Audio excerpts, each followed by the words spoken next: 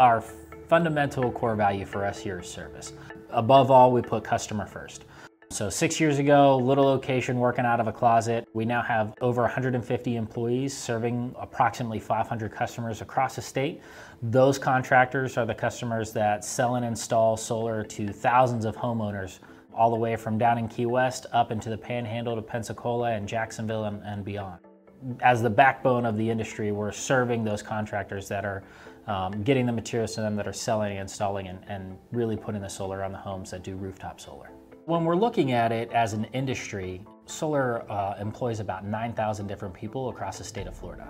So that's directly employed by either a distributor, a solar contractor, or anything along those lines.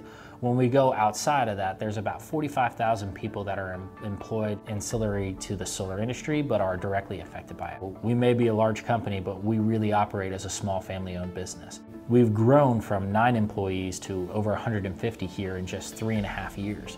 Half of those employees I've personally hired on, where I've gone through the entire hiring process.